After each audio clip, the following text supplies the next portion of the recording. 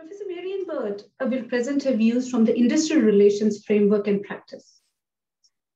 Do you think, Marian, that remote working will enhance the effectiveness of gender equality and empower women to maintain work-life balance? Well, remote working or working from home throws up a real dilemma. On the one hand, it enables people, and often this is women, to work from home some days a week, and that takes the stress off them in terms of their caring responsibilities in many ways. We've seen commute times drop, and we've also seen stress amongst women drop. So there has been a benefit to some degree, but there's also a disadvantage, and that is that women are now resuming their more traditional caring roles. And so rather than seeing equality being expanded, we may see a reversion to more traditional male breadwinner females working at home. And that is not necessarily a positive outcome of COVID. Alan, would you like to tell us more about human resource planning in changing environment in the context of post-COVID-19? What are the challenges for the industry in general? As I mentioned before, I think you can't really separate COVID from some of the other changes taking place externally, in particular new technologies. But together, those two issues, I think, bring us with challenges such as low-skilled jobs are going to be displaced, not just because of technology, but because of COVID. Employers are starting to think about using technology to replace employees because of COVID.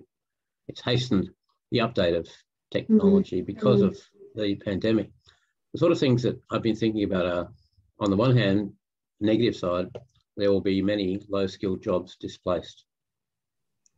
And on the other hand, there will be many higher-skilled jobs displaced.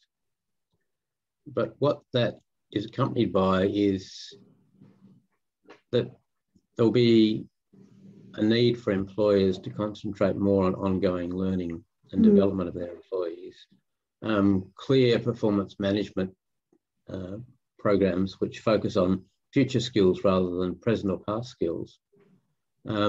Workplace redesign, as I mentioned before, because people have been working from home and will continue to work from home because they seem to like that lifestyle.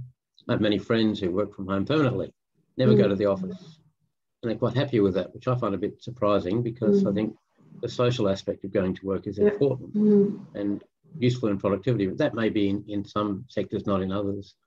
I think also the work-life balance issue will become even more important. Dr. Jane Coffey is a senior lecturer in the School of Management in Curtin University. She has held numerous positions, including International Academic Director, Deputy Head of School, and Discipline Leader. Her research interests include career expectations and career attraction and retention issues within the performing arts. Welcome, Dr. Coffey. Thank you so much for this interview. Thank you for inviting me, Anjali. Lovely to be here.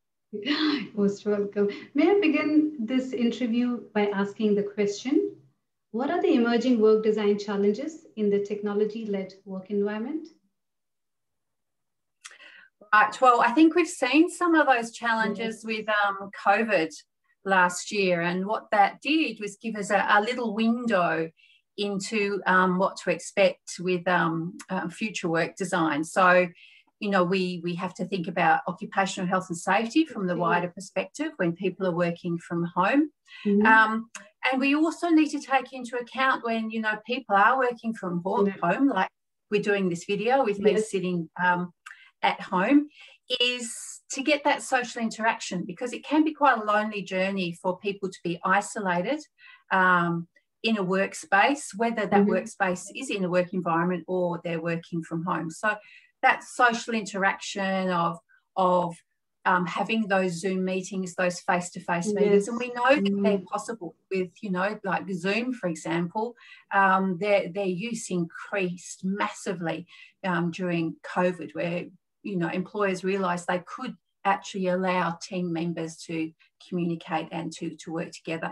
Designing those spaces, those workspaces, I think, to encourage creativity and discussion and innovation. So it's around the workspaces, but also designing positions to allow for more discussion, to allow for more meaningful and motivational work.